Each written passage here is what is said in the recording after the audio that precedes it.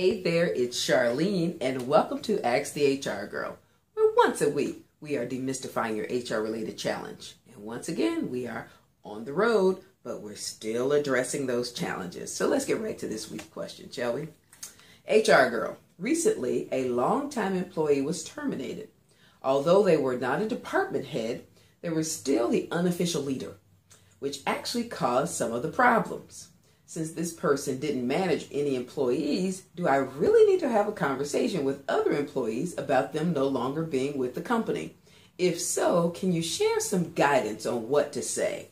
Well, depending upon how your workforce interacts with each other and the concern of employees in their own employment, sometimes employees will seem especially upset and or distracted after a longtime employee is no longer with the company. So yes, it would be a good idea to bring together the employees in this person's work group, as well as those he or she interacted with on a regular basis. Remember to be as brief as possible.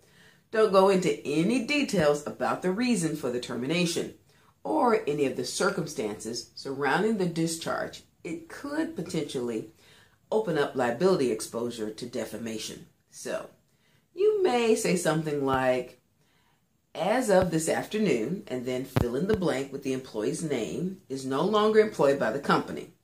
His or her duties will temporarily be filled by, and then fill in the blank with that person's name, until a replacement is found. Now, employees are going to discuss this, but hopefully having these conversations will minimize some of that discussion.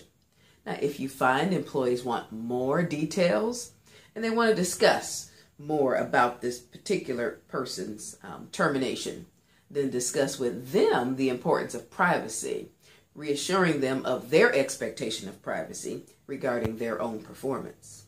So I hope that answers your question. Thank you so much for submitting it, and thanks everybody for tuning in and sharing a little bit of your time with me. I know how precious it is. And if you have an HR-related challenge, go to thehrgirl.com, click on Ask the HR Girl, and submit your question. It might be our next video. Make it a different day, and we'll see you the next time. Bye.